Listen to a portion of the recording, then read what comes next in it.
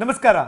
ನಮಗೆ ಟೆಕ್ನಾಲಜಿ ಭಾಳ ನಮ್ಮ ಲೈಫನ್ನ ನಮ್ಮ ದಿನನಿತ್ಯದ ಎಲ್ಲ ಆಕ್ಟಿವಿಟೀಸ್ನ ಭಾಳ ಈಸಿ ಮಾಡುತ್ತೆ, ಕನ್ವೀನಿಯೆಂಟ್ ಮಾಡುತ್ತೆ. ಆದರೆ ಟೆಕ್ನಾಲಜಿ ಅಷ್ಟೇ ನಮ್ಮ ಜೀವನವನ್ನು ಕಷ್ಟಕ್ಕೆ ಕೂಡ ಸಿಕ್ಕಾಕ್ಬೋದು. ಯಾಕೆ ಅಂದರೆ ನಾವು ಹೇಗೆ ಟೆಕ್ನಾಲಜಿನ ಯೂಸ್ ಮಾಡ್ತೀವಿ ಅದೇ ಥರ ಕ್ರಿಮಿನಲ್ಸು ಕೂಡ ಟೆಕ್ನಾಲಜಿನ ಯೂಸ್ ಮಾಡ್ತಾರೆ. ಇನ್ಫ್ಯಾಕ್ಟ್ ಅವರು ನಮಗಿಂತ ಚೆನ್ನಾಗಿ ಟೆಕ್ನಾಲಜಿಯನ್ನು ಬಳಕೆ ಮಾಡಿಕೊಂಡು ಜನರನ್ನು ಮೋಸ ಮಾಡೋದಕ್ಕೆ ಪ್ರತಿದಿನ ಪ್ರಯತ್ನ ಪಡ್ತಿರ್ತಾರೆ. ಸೊ ಹಾಗಾದರೆ ಟೆಕ್ನಾಲಜಿ ಬಳಕೆ ಮಾಡಿಕೊಂಡು ಕ್ರಿಮಿನಲ್ಸು ನಿಮ್ಮನ್ನು ಹೇಗೆ ಮೋಸ ಮಾಡೋದಕ್ಕೆ ಟ್ರೈ ಮಾಡ್ತಿದ್ದಾರೆ, ನೀವು ಯಾವ ಥರ ಮೋಸ ಹೋಗಬಾರ್ದು ಅಂದರೆ ಏನು ಮಾಡಬೇಕು ಅನ್ನೋದನ್ನು ಈ ವಿಡಿಯೋದಿಂದ ಹೇಳ್ಕೊಡ್ತೀನಿ. ಈ ವಿಡಿಯೋ ಬಹಳ ಇಂಪಾರ್ಟೆಂಟು. ಯಾಕಂದರೆ ಎಷ್ಟೋ ಜನ ಅವರ ಜೀವನದ ಕಂಪ್ಲೀಟ್ ಸೇವಿಂಗ್ಸನ್ನು, ಲೈಫ್ ಟೈಮ್ ಸೇವಿಂಗ್ಸನ್ನು ಒಂದು ಕ್ರಿಮಿನಲ್ ಕಳಿಸಿರುವ ಒಂದು ಇಮೇಲಿಂದ ಕಳ್ಕೊಂಡಿರ್ತಾರೆ. ಅಥವಾ ಭಾಳಷ್ಟು ಜನ ಈ ಥರದ ಸಣ್ಣ ಸಣ್ಣ ಕ್ರಿಮಿನಲ್ ಆ್ಯಕ್ಟಿವಿಟೀಸ್ಗೆ ಅವರು ಬಲಿಯಾಗಿದ್ದಾರೆ. ಸೊ ಹಾಗಾಗಬಾರ್ದು ಅಂದರೆ ಏನು ಮಾಡಬೇಕು ಅಂತೇಳಿ ಈ ವಿಡಿಯೋದಲ್ಲಿ ಡೀಟೇಲ್ ಆಗಿ ಹೇಳ್ಕೊಡ್ತೀನಿ.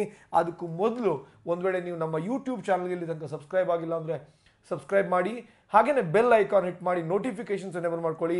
ಮತ್ತು ಈ ವಿಡಿಯೋನ ಎಲ್ಲರ ಜೊತೆ ಶೇರ್ ಮಾಡಿ, ಯಾಕಂದರೆ ಎಲ್ಲರೂ ಹುಷಾರಾಗಿರಬೇಕು, ಎಲ್ಲರೂ ಜಾಗೃತರಾಗಿರಬೇಕು. ಸೊ ಹಾಗಾದರೆ ಯಾವುದು ಈ ಸ್ಕ್ಯಾಮ್ಗಳೇನೇನು, ಈ ನಮ್ಮ ಕ್ರಿಮಿನಲ್ಸ್ ಮಾಡ್ತಿರುವ, ನಮ್ಮ ಸುತ್ತಮುತ್ತ ಇರುವ ಕ್ರಿಮಿನಲ್ಸ್ಗಳು ಮಾಡ್ತಿರುವ ನಿಮ್ಮನ್ನು ಅಡ್ಡಕ್ಕೆ ಬೀಳ್ಸೋಕ್ಕೆ, ನಿಮ್ಮನ್ನು ಹೊಂಡಕ್ಕೆ ಬೀಳ್ಸೋಕ್ಕೆ, ನಿಮ್ಮಿಂದ ನೀವು ಕಷ್ಟಪಟ್ಟು ದುಡಿದಿರುವ ದುಡ್ಡನ್ನು ಕಿತ್ಕೊಳ್ಳೋಕ್ಕೆ ಮಾಡ್ತಿರುವ ಪ್ಲ್ಯಾನ್ಗಳೇನೇನು ಅಂತ ನೋಡೋಕೆ ಹೋದರೆ, ಮೊದಲನೆಯದು ಇವರು ರಿಮೋಟ್ ಆಕ್ಸೆಸ್ ತೊಗೊಂಡು ನಿಮ್ಮ ಕಂಪ್ಯೂಟರ್ನ, ನಿಮ್ಮ ಫೋನನ್ನು ರಿಮೋಟ್ ಆಕ್ಸೆಸ್ ತೊಗೊಂಡು ನಿಮ್ಮಲ್ಲಿರುವ ಹಣವನ್ನು ದೋಚ್ತಾರೆ. ಹೇಗೆ ಮಾಡ್ತಾರೆ ಅಂತ ಹೇಳ್ತೀನಿ. ನೀವು ಗೂಗಲ್ಗೆ ಹೋಗಿಬಿಟ್ಟು ಯಾವುದೋ ಬ್ಯಾಂಕಿನ ಕಸ್ಟಮರ್ ಕೇರ್ ನಂಬರು, ಅಥವಾ ಇನ್ಯಾವುದೋ ಕಾಮರ್ಸ್ ಕಂಪನಿಯ ಕಸ್ಟಮರ್ ಕೇರ್ ನಂಬರು, ಇನ್ಯಾವುದೋ ಬೇರೆ ಫಿನಾನ್ಷಿಯಲ್ ಇನ್ಸ್ಟಿಟ್ಯೂಷನ್ದು ಇನ್ಯಾವುದೋ ಕಸ್ಟಮರ್ ಕೇರ್ ನಂಬರ್ನ ಕೇಳ್ತೀರಿ, ಅಥವಾ ಕಂಪ್ಯೂಟರ್ ಸರ್ವಿಸ್ದು ಇನ್ಯಾವುದೋ ಕೇಳ್ತೀರಿ, ಮೊಬೈಲ್ ಸರ್ವಿಸ್ ಸೆಂಟರ್ದು. ಇವರೇನು ಮಾಡಿರ್ತಾರೆ, ಫೇಕ್ ಕಸ್ಟಮರ್ ಕೇರ್ ನಂಬರ್ ಹಾಕ್ತಾರೆ. ಇವರೇನು ಮಾಡ್ತಾರೆ, ಇವರು ಕಸ್ಟಮರ್ ಕೇರ್ನ, ಈಗ ಗೂಗಲಿಗೆ ಏನು ಗೊತ್ತ್ರಿ, ನಾನು ಹೋಗ್ಬಿಟ್ಟು ಯಾವುದೋ ಒಂದು ಪ್ರತಿಷ್ಠಿತ ಬ್ಯಾಂಕಿನ ಹೆಸರಲ್ಲಿ ಒಂದು ಕಸ್ಟಮರ್ ಕೇರ್ ನಂಬರ್ನ ನಾನು ರಿಜಿಸ್ಟರ್ ಮಾಡ್ಬೋದು, ಗೂಗಲಿಗೆ ಗೊತ್ತಾಗಲ್ಲ. ಸೊ ಎಲ್ಲರೂ ರಿಜಿಸ್ಟರ್ ಮಾಡ್ಕೋತಾರೆ. ನೀವೇನು ಮಾಡ್ತೀರಿ, ಇದು ಆ ಬ್ಯಾಂಕಿನ ಕಸ್ಟಮರ್ ಕೇರ್ ನಂಬರು, ಇನ್ಶೂರೆನ್ಸ್ ಕಂಪನಿಯ ಕಸ್ಟಮರ್ ಕೇರ್ ನಂಬರು, ಅಥವಾ ಇನ್ಯಾವುದೋ ಕಾಮರ್ಸ್ ಕಂಪನಿಯ ಕಸ್ಟಮರ್ ಕೇರ್ ನಂಬರ್ ಅಂತ ನೀವು ಫೋನ್ ಮಾಡ್ತೀರಿ. ಫೋನ್ ಮಾಡಿ ನಿಮ್ಮ ಸಮಸ್ಯೆ ಹೇಳ್ಕೊಳ್ತೀನಿ, ನನ್ನ ಫೋನ್ ವರ್ಕ್ ಆಗ್ತಿಲ್ಲ, ಕಂಪ್ಯೂಟರ್ ವರ್ಕ್ ಆಗ್ತಿಲ್ಲ, ಅಥವಾ ಇನ್ಯಾವುದು ಅಂತ ಹೇಳ್ತೀರಿ. ಹೇಳಿದ ತಕ್ಷಣ ಅವ್ರು ಹೇಳ್ತಾರೆ, ಸರ್ ತೊಂದರೆನೇ ತಗೋಬೇಡಿ, ನಾನೆಲ್ಲ ಹೆಲ್ಪ್ ಮಾಡ್ತೀನಿ ಸರ್ ಅಂತ ಹೇಳಿ ನಿಮಗೆ ಒಂದು ಭರವಸೆ ಕೊಡ್ತಾರೆ. ಕೊಟ್ಬಿಟ್ಟು, ಸರ್ ಹಾಗಾದರೆ ನನಗೆ ನಿಮ್ಮ ಕಂಪ್ಯೂಟರ್ ಆ್ಯಕ್ಸೆಸ್ ಕೊಡಿ, ನಾನು ಇಲ್ಲಿಂದನೇ ಕೂತ್ಕೊಂಡು ಸರಿ ಮಾಡ್ತೀನಿ. ಈಗ ನೀವು ನೋಡಿರ್ತೀರಿ, ಎಷ್ಟೋ ಸರಿ ನಿಮಗೆ ಇಂಟರ್ನೆಟ್ ವರ್ಕ್ ಆಗಲ್ಲ, ನೀವು ಅವಾಗ ನಿಮ್ಮ ಟೆಲಿಕಾಂ ಕಂಪ್ನಿಗೆ ಫೋನ್ ಮಾಡಿದ್ರೆ ಅವರು, ಸರ್ ನನಗೆ ಮೋಡಮ್ ಕನೆಕ್ಷನ್ ಕೊಡಿ ಸರ್, ನನಗೆ ಇಲ್ಲಿಂದನೇ ಕನೆಕ್ಷನ್ ತಗೋತೀನಿ, ಈ ಅಪ್ಲಿಕೇಶನ್ನ ಡೌನ್ಲೋಡ್ ಮಾಡಿ ಓಪನ್ ಮಾಡಿದ್ರೆ ನನಗೆ ಆ್ಯಕ್ಸೆಸ್ ಸಿಗುತ್ತೆ, ಆ್ಯಕ್ಸೆಸ್ ಸಿಕ್ಕ ತಕ್ಷಣ ನಾನು ನಿಮಗೆ ಸರಿ ಮಾಡಿಕೊಡ್ತೀನಿ ಅಂತ ಹೇಳ್ತಾರೆ. ನೀವೇನು ಮಾಡ್ತೀರಿ, ಈ ಬೇರೆ ಬೇರೆ ಟೀಮ್ ಇವರು, ಆಮಿಡೆಸ್ಕು ಅಂತ ಇದ್ರೆ ಬೇರೆ ಬೇರೆ ಅಪ್ಲಿಕೇಶನ್ ಇದೆ, ಇದನ್ನು ನೀವು ಡೌನ್ಲೋಡ್ ಮಾಡ್ಕೊಂಡ್ಬಿಡ್ತೀರಿ. ಡೌನ್ಲೋಡ್ ಮಾಡಿ ತೆಗಿದ್ದಂಗೆ ಅವರೊಂದು ID ಕೊಡ್ತಾರೆ, ನೀವು ಎಂಟ್ರಿ ಮಾಡ್ತಾ ಇದ್ದಂಗೆ ಅವರಿಗೆ ನಿಮ್ಮ ಕಂಪ್ಯೂಟ್ರಿನ ಅಥವಾ ನಿಮ್ಮ ಫೋನಿನ ಆ್ಯಕ್ಸೆಸ್ ಸಿಗುತ್ತೆ. ಫೋನ್ ಆ್ಯಕ್ಸೆಸ್ ಸಿಗ್ತಾ ಇದ್ದಂಗೆ ಅವ್ರು ಏನು ಮಾಡ್ತಾರೆ, ನಿಮ್ಮ ಕಂಪ್ಯೂಟ್ರಲ್ಲಿ ಸ್ಟೋರ್ ಆಗಿರುವ ಎಲ್ಲ ಕೀ ಇನ್ಫಾರ್ಮೇಷನ್ನ ಕದ್ಕೋತಾರೆ. ಅಷ್ಟು ಮಾತ್ರ ಅಲ್ಲ, ನೀವು ನಿಮ್ಮ ಕಂಪ್ಯೂಟ್ರ್ ಎದುರುಗಡೆ ಕೂತಿಲ್ಲ ಅಂದರೆ ಅವ್ರೇನು ಮಾಡ್ತಾರೆ, ಭಾಳ ಟೈಮ್ ತೊಗೊಳ್ತಾರಲ್ಲ, ರಿಪೇರಿ ಮಾಡ್ತೀವಿ ಅಂತ ಹೇಳಿ ಏನೋ ಹೇಳಿಬಿಟ್ಟು ಸಬೂಬ್ ಹೇಳ್ಕೊಂಡು ನಿಮ್ಮ ಇಂಟರ್ನೆಟ್ ಬ್ಯಾಂಕ್ ಅಕೌಂಟ್ಗೆ ಮತ್ತೊಂದು ಲಾಗಿನ್ ಹಾಕ್ಕೊಂಡು ನಿಮ್ಮ ಎಲ್ಲ ದುಡ್ಡನ್ನು ದೋಚ್ಕೋತಾರೆ. ಇದು ಬಹಳಷ್ಟು ನಡೀತಿದೆ. ಅದು ಕೂಡ ನಾವು ಮೊನ್ನೆ ನೋಡಿದ್ವಿ, ನಮ್ಮ ಈ ಭಾರತದ ಕೋಲ್ಕತ್ತಾದಲ್ಲಿ ಕೂತ್ಕೊಂಡು ಅಮೇರಿಕದ ಕಸ್ಟಮರ್ಸಿಗೆ ಫೋನ್ ಮಾಡಿ, ಸರ್ ನಿಮ್ಮ ಕಂಪ್ಯೂಟರ್ ಲಾಕ್ ಆಗಿದೆ, ನಿಮ್ಮ ಕಂಪ್ಯೂಟರ್ ಹ್ಯಾಕ್ ಆಗಿದೆ, ಸರಿ ಮಾಡಿಕೊಡ್ಬೇಕು ಅಂದರೆ ನೀವು ನಮಗೆ ಆ್ಯಕ್ಸೆಸ್ ಕೊಡಿ, ನಾವು ಸರಿ ಮಾಡಿಕೊಡ್ತೀವಿ, ನಾವು ನಿಮಗೆ ಸರ್ವಿಸ್ ಸೆಂಟರಿಂದ ಕಾಲ್ ಮಾಡ್ತಾಯಿದ್ದೀವಿ. ಆಮೇಲೆ ಅವ್ರಿಗೂ ಪಾಪ ಕೊಟ್ಟ ತಕ್ಷಣ ಅವ್ರ ಕಂಪ್ಯೂಟರ್ನ ಲಾಕ್ ಮಾಡ್ಕೊಂಡು, ಓಕೆ ನಿಮಗೆ ಇದು ಆನ್ ಆಗಬೇಕು ಅಂದರೆ ನಂಗೆ ಇಂತಿಷ್ಟು ದುಡ್ಡನ್ನು ನನ್ನ ಅಕೌಂಟಿಗೆ ಹಾಕಿ, ಈ ಥರ ನಿಮಗೆ ಬ್ಲ್ಯಾಕ್ ಮೇಲ್ ಮಾಡ್ತಾರೆ. ಸೊ ಹಾಗಾಗಿ ಯಾವತ್ತೂ ಆದರೂ ಕೂಡ ನೀವು ಯಾವುದೋ ಒಂದು ಕಸ್ಟಮರ್ ಕೇರಿಗೆ ಮತ್ತೊಂದಕ್ಕೆ ಫೋನ್ ಮಾಡ್ತಿದ್ರಿ ಅಂದರೆ ಯಾವುದೋ ಕ್ಲಾಸಿಫೈಡ್ಸ್ ವೆಬ್ಸೈಟಲ್ಲಿ ಸಿಕ್ಕಿರುವ ನಂಬರ್ಗೆ ಫೋನ್ ಮಾಡಬೇಡಿ. ಆ ಇನ್ಶೂರೆನ್ಸ್ ಕಂಪ್ನಿ ವೆಬ್ಸೈಟು, ಆ ಬ್ಯಾಂಕಿನ ವೆಬ್ಸೈಟು, ಕಾಮರ್ಸ್ ವೆಬ್ಸೈಟು, ಅವರ ವೆಬ್ಸೈಟಲ್ಲಿ ಮೆನ್ಷನ್ ಆಗಿರುವ ನಂಬರ್ ಇರುತ್ತಲ್ಲ, ಆ ನಂಬರ್ಗೆ ಕಾಲ್ ಮಾಡಿ, ಅಲ್ಲಿರುವ ಕಾಂಟ್ಯಾಕ್ಟಸ್ ಫಾರ್ಮ್ನ ಫಿಲಪ್ ಮಾಡಿ, ಎಲ್ಲೆಲ್ಲೋ ಫಿಲಪ್ ಮಾಡೋಕ್ಕೆ ಹೋಗಬೇಡಿ. ನಮ್ಮ ಜನದ ಪ್ರಾಬ್ಲಮ್ ಏನಂದರೆ, ಎಲ್ಲಾಯಿತು ಅಲ್ಲಿ ಹೋಗಿ ಎಂಟ್ರಿ ಮಾಡ್ತಾ ಕೂತಾರೆ. ದಯವಿಟ್ಟು ಅರ್ಥ ಮಾಡ್ಕೊಳ್ಳಿ. ನಮಗೆ ಟೆಕ್ನಾಲಜಿ ಬೇಗ ಸಿಕ್ಕಿದೆ. ಆನ್ಲೈನಿನ ಸದುಪಯೋಗ ಪಡ್ಕೊಂಡು ನೀವು ಒಳ್ಳೆ ಉದ್ಧಾರ ಆಗಬೇಕು, ಶ್ರೀಮಂತರಾಗಬೇಕೇ ಹೊರತು ಇಂಟರ್ನೆಟ್ಟಲ್ಲಿ ನಿಮ್ಮದು ಎಲ್ಲದನ್ನು ಕಳ್ಕೊಬಾರ್ದು ನೀವು. ಯಾಕಂದರೆ ಟೆಕ್ನಾಲಜಿಯನ್ನು ಇವತ್ತು ಕ್ರಿಮಿನಲ್ಸ್ ಬಳಸ್ಕೊಂಡು ಭಾಳಷ್ಟು ಜನರ ಜೀವನವನ್ನು ಬರ್ಬಾದ್ ಮಾಡಿಬಿಟ್ಟಾರೆ. ಸೊ ಹಾಗಾಗಬಾರ್ದು ಅಂದರೆ ನೀವು ಈ ಥರ ನೋಡ್ಕೊಳ್ಳಿ.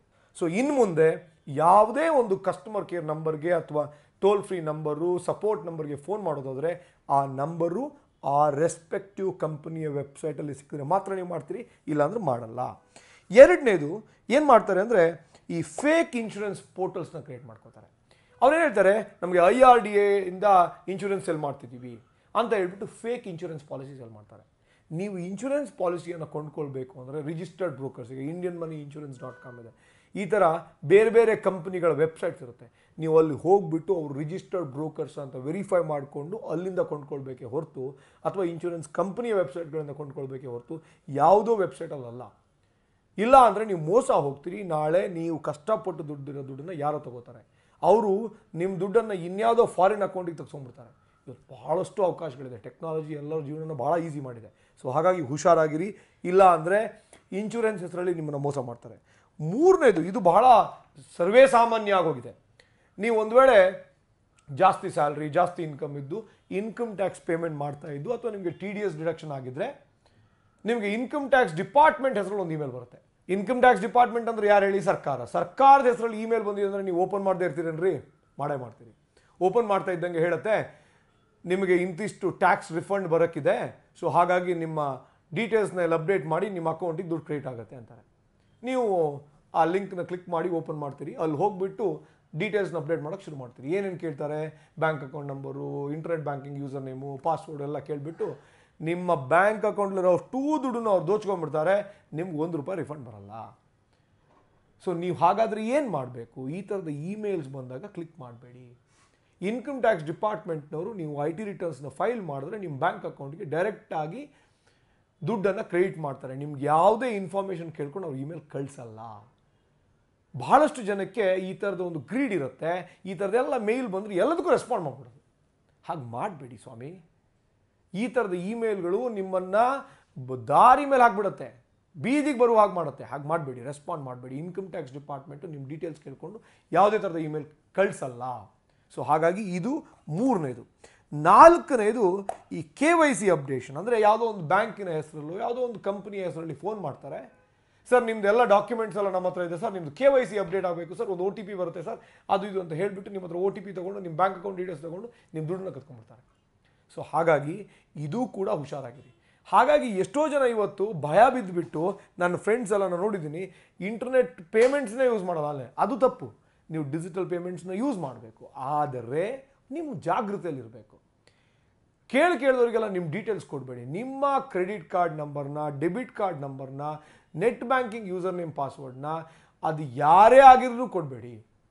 ಯಾರು ಫೋನ್ ಮಾಡಿದರೂ ಕೊಡಬೇಡಿ. IndianMoney.com ಫೋನ್ ಮಾಡಿ ಕೇಳಿದ್ರು ಕೊಡಬೇಡಿ, ಯಾರಿಗೂ ಕೊಡಬೇಡಿ. ಸೊ ಅದು ನೆನಪಲ್ಲಿಟ್ಕೊಳ್ಳಿ. ಹಾಗಾಗಿ KYC ಅಪ್ಡೇಟ್ ಹೆಸರಲ್ಲಿ ಸ್ಕ್ಯಾಮ್ ಮಾಡ್ತಾರೆ, ಹುಷಾರಾಗಿರಿ. ಆಮೇಲೆ ಭಾಳಷ್ಟು ಜನದ್ದು ಮತ್ತೊಂದು ತಪ್ಪೇನೆಂದರೆ, ಭಾಳ ಈಸಿ ಪಾಸ್ವರ್ಡ್ಸ್ ಇಟ್ಕೊಳೋದು. ಅವ್ರ ಹೆಸರು, ಡೇಟ್ ಆಫ್ ಬರ್ತು, ಅವ್ರ ಹೆಂಡತಿ ಹೆಸರು, ಅವ್ರ ಊರ ಹೆಸರು, ಅಥವಾ 1 2 3 4 5 ಅಂತ ಈ ಥರದ ಸಿಂಪಲ್ ಪಾಸ್ವರ್ಡ್ಸ್ನ ಇಟ್ಕೊಂಡಾಗ ಹ್ಯಾಕರ್ಸಿಗೆ ಭಾಳ ಈಸಿಯಾಗಿ ನಿಮ್ಮ ಅಕೌಂಟ್ನ ಹ್ಯಾಕ್ ಮಾಡೋಕ್ಕಾಗತ್ತೆ. ಸೊ ಹಾಗಾಗಿ ನೀವು ದಯವಿಟ್ಟು ನಿಮ್ಮ ಬ್ಯಾಂಕ್ ಅಕೌಂಟ್ಗೆ, ನಿಮ್ಮ ಇಮೇಲ್ಗೆ ಒಂದು ಕಾಂಪ್ಲಿಕೇಟೆಡ್ ಪಾಸ್ವರ್ಡ್ ಇಟ್ಕೊಳ್ಳಿ. ಸ್ವಲ್ಪ ಇದು ಸೆಕ್ಯೂರ್ಡ್ ಆಗಿರಲಿ. ಇಲ್ಲ ಅಂದರೆ ಅವರು ಯೂಸ್ ಮಾಡಿ ಭಾಳ ಈಸಿಯಾಗಿ ನಿಮ್ಮ ಅಕೌಂಟ್ ಹ್ಯಾಕ್ ಮಾಡ್ತಾರೆ, ನಿಮ್ಮ ಅಕೌಂಟಲ್ಲಿ ದುಡ್ಡನ್ನು ತಗೋತಾರೆ. ನಿಮಗೆ ಗೊತ್ತುಂಟಾ, ಒಂದು ಇಮೇಲ್ ಅಕೌಂಟ್ಗೆ ಆ್ಯಕ್ಸೆಸ್ ಸಿಕ್ತು ಅಂದರೆ ನಿಮ್ಮ ಬ್ಯಾಂಕ್ ಅಕೌಂಟ್ನೆಲ್ಲ ತೊಗೊಬೋದು. ಯಾಕಂದರೆ ನಿಮ್ಮ ಬ್ಯಾಂಕಿನ ಎಲ್ಲ ಪಾಸ್ವರ್ಡ್ಸು ಅದು ಇದೆಲ್ಲ ನೀವು ಇಮೇಲಲ್ಲಿ ಸೇವ್ ಮಾಡಿ ಇಟ್ಕೊಂಡಿರ್ತೀರಿ. ಸೊ ಹಾಗಾಗಿ ಬ್ಯಾಂಕ್ ಅಕೌಂಟಲ್ಲಿ ಸಿಕ್ಕಿರುವ ಇನ್ಫಾರ್ಮೇಷನ್, ಬ್ಯಾಂಕ್ ಅಕೌಂಟಿನ ಇನ್ಫಾರ್ಮೇಷನ್ನು ಮತ್ತೊಂದನ್ನು ನೀವು ಇಮೇಲಲ್ಲಿ ಸೇವ್ ಮಾಡಿಟ್ಕೊಂಡಿದ್ರೆ ಇಮೇಲ್ಗೆ ಕೂಡ ಭಾಳ ಸೆಕ್ಯೂರ್ಡ್ ಆಗಿರೋ ಪಾಸ್ವರ್ಡ್ ಕೊಡಿ. ಸಾಮಾನ್ಯವಾಗಿ ಒಂದು ಆಲ್ಫಾ ನ್ಯೂಮರಿಕಲ್ ಅಂದರೆ ನಿಮ್ಮ ಲೆಟರ್ಸು, ನಂಬರ್ಸು ಮತ್ತು ಸ್ಪೆಷಲ್ ಕ್ಯಾರೆಕ್ಟರ್ನ 3 ಯೂಸ್ ಮಾಡಿಕೊಂಡು ಯಾರು ಊಹೆ ಮಾಡದಂಥ ಪಾಸ್ವರ್ಡ್ನ ಕೊಡಿ. ಮತ್ತು ಪ್ರತಿ 3 ತಿಂಗಳಿಗೆ ಒಂದ್ಸರಿ ಪಾಸ್ವರ್ಡ್ನ ಚೇಂಜ್ ಮಾಡುವ ಅಭ್ಯಾಸ ಇಟ್ಕೊಳ್ಳಿ.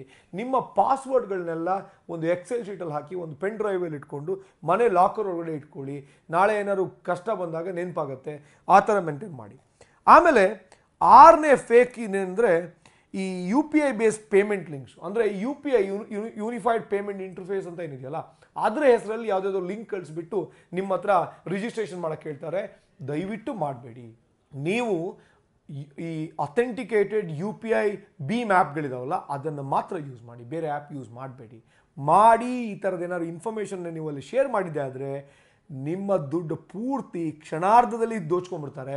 ನೀವು ಆಮೇಲೆ ಏನು ಮಾಡಿದ್ರು ಏನೂ ಮಾಡೋಕ್ಕಾಗಲ್ಲ.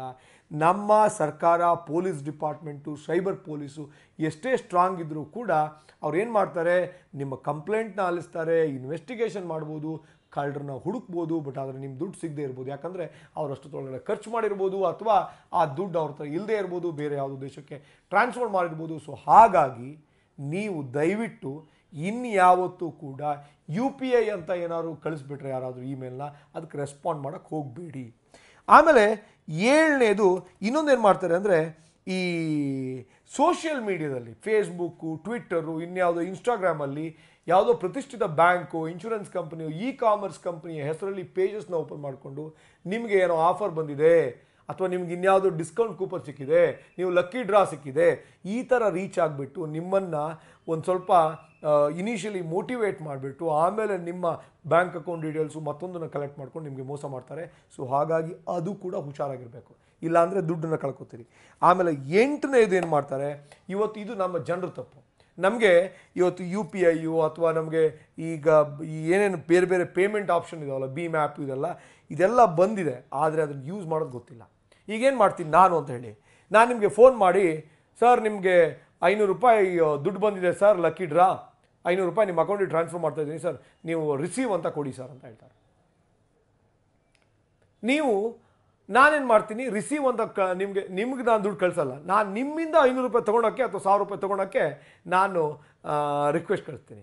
ಬಟ್ ನೀವೇನು ಅನ್ಕೋತೀರಿ, ದುಡ್ಡು ನಂಗೆ ಬರುತ್ತೆ ಅಂತೇಳಿ ರಿಸೀವು ಸೆಂಡು ಬಟನ್ ನಿಮ್ಗೆ ಗೊತ್ತಾಗಲ್ಲ, ಅಪ್ರೂವ್ ಮಾಡಿಬಿಡ್ತೀರಿ. ಅಪ್ರೂವ್ ಮಾಡ್ತಾ ಇದ್ದಂಗೆ ನಿಮ್ಮ ಅಕೌಂಟಿಗೆ ದುಡ್ಡು ಬರೋದು ಬಿಟ್ಟು ನಿಮ್ಮ ಅಕೌಂಟಿಂದ ದುಡ್ಡು ಹೋಗುತ್ತೆ. ಸೊ ಹಾಗಾಗಿ ಯಾವುದೇ ಒಂದು ಪೇಮೆಂಟ್ ರಿಕ್ವೆಸ್ಟ್ ಬಂದಾಗ ನಿಮ್ಮ ಆ್ಯಪ್ಗೆ ಅದು ರಿಸೀವಾ ಸೆಂಡಾ ಚೆಕ್ ಮಾಡಿ ಅಪ್ರೂವ್ ಮಾಡಿ. ನೀವು ಮಾಡಿಲ್ಲ ಅಂದರೆ ದುಡ್ಡು ಕಳ್ಕೊತೀರಿ. ಸೊ ಹಾಗಾಗಿ ಇದಿಷ್ಟು ವಿಷಯಗಳನ್ನ ಗಮನದಲ್ಲಿಟ್ಕೊಳ್ಳಿ.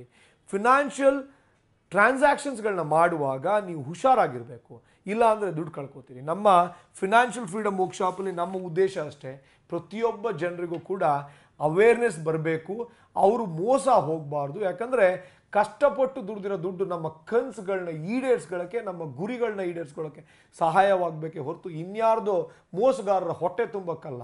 ಸೊ ಹಾಗಾಗಿ ನೀವು ಜಾಗೃತಿ ಆಗಿರಿ. ಫಿನಾನ್ಷಿಯಲ್ ಫ್ರೀಡಮ್ ವರ್ಕ್ಶಾಪ್ಗೆ ಒಂದು ವೇಳೆ ರಿಜಿಸ್ಟರ್ ಆಗಿಲ್ಲ ಅಂದರೆ ರಿಜಿಸ್ಟರ್ ಆಗಿ. ನಾನು ಮತ್ತೆ ಹೇಳ್ತಾ ಇದ್ದೀನಿ, financial freedom ವರ್ಕ್ಶಾಪಲ್ಲಿ 20% theory, 80% practical. Financial freedom ವರ್ಕ್ಶಾಪಲ್ಲಿ ನಿಮಗೆ ಪ್ರಾಕ್ಟಿಕಲ್ ಆಗಿ ನಾವು ಡಿಸೈನ್ ಮಾಡಿರುವ ಸ್ಪೆಷಲ್ ಹ್ಯಾಂಡ್ ಬುಕ್ಕಿಂದ ನಿಮ್ಮ ಜೀವನವನ್ನು ಒಂದ್ಸರಿ ರಿವೈಂಡ್ ಮಾಡ್ಕೋತೀರಿ, ನಿಮ್ಮ ಜೀವನವನ್ನು ಒಂದ್ಸರಿ ಫಾರ್ವರ್ಡ್ ಮಾಡ್ಕೋತೀರಿ, ನಿಮ್ಮ ಜೀವನವನ್ನು ಪ್ಲ್ಯಾನ್ ಮಾಡ್ತೀರಿ. ನಿಮಗೆ ರಿಯಲೈಸ್ ಆಗುತ್ತೆ, ಕಣ್ಣಲ್ಲಿ ನೀರು ಬರುತ್ತೆ, ನೀವೇನು ತಪ್ಪು ಮಾಡಿರಿ ಅನ್ನೋದು ಅರ್ಥ ಆಗುತ್ತೆ, ನಿಮ್ಮ ಜೀವನ ಇವತ್ತಿಂದ ಹೇಗಿರಬೇಕು ಅಂತ ನಿಮ್ಗೆ ಅರ್ಥ ಆಗುತ್ತೆ. ಒಂದು ವೇಳೆ ಫಿನಾನ್ಷಿಯಲ್ ಫ್ರೀಡಮ್ ವರ್ಕ್ಶಾಪ್ಗೆ ಇಲ್ಲಿ ತನಕ ರಿಜಿಸ್ಟರ್ ಆಗಿಲ್ಲ ಅಂದರೆ ದಯವಿಟ್ಟು ರಿಜಿಸ್ಟರ್ ಮಾಡಿ. ಸ್ಕ್ರೀನಲ್ಲಿ ಕಾಣ್ತಿರುವ ನಂಬರ್ಗೆ ಮಿಸ್ ಕಾಲ್ ಕೊಡಿ, ನಮ್ಮವರು ಕಾಲ್ ಮಾಡಿ ನಿಮಗೆ ಗೈಡ್ ಮಾಡ್ತಾರೆ. ಫಿನಾನ್ಷಿಯಲ್ ಫ್ರೀಡಮ್ ವರ್ಕ್ಶಾಪಲ್ಲಿ ಸಿಗೋಣ. ಬರೀ 7 ಗಂಟೆ ನನ್ನ ಜೊತೆ ಟೈಮ್ ಸ್ಪೆಂಡ್ ಮಾಡ್ತೀರಿ, ನಿಮ್ಮ ಜೀವನ ಬದಲಾಯಿಸುವಂತಹ ಸೂತ್ರಗಳನ್ನ ಕಲ್ತ್ಕೊಂಡು ಹೋಗ್ತೀರಿ. ಮತ್ತು ನಮ್ಮ ಯೂಟ್ಯೂಬ್ ಚಾನಲ್ಗೆ ಇಲ್ಲಿ ತನಕ ಸಬ್ಸ್ಕ್ರೈಬ್ ಆಗಿಲ್ಲ ಅಂದರೆ ಸಬ್ಸ್ಕ್ರೈಬ್ ಆಗಿ, ಹಾಗೆಯೇ ಬೆಲ್ ಐಕಾನ್ ಹಿಟ್ ಮಾಡಿ ನೋಟಿಫಿಕೇಷನ್ಸ್ ಎನೇಬಲ್ ಮಾಡ್ಕೊಳ್ಳಿ. ಮತ್ತು ಈ ವಿಡಿಯೋನ ಪ್ರತಿಯೊಬ್ಬರ ಜೊತೆ ಶೇರ್ ಮಾಡಿ, ಯಾಕಂದರೆ ಎಲ್ಲರೂ ಕಲಿಬೇಕು, ಎಲ್ಲರೂ ಶ್ರೀಮಂತರಾಗಬೇಕು. ಒಳ್ಳೆಯದಾಗಲಿ.